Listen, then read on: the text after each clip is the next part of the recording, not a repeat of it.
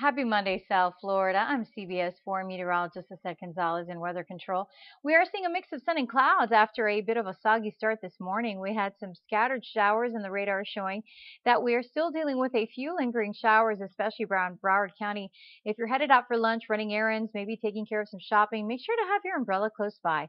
Look at the winds cranking anywhere from 16 to 24 miles per hour sustained out of the east, gusting to 35 miles per hour.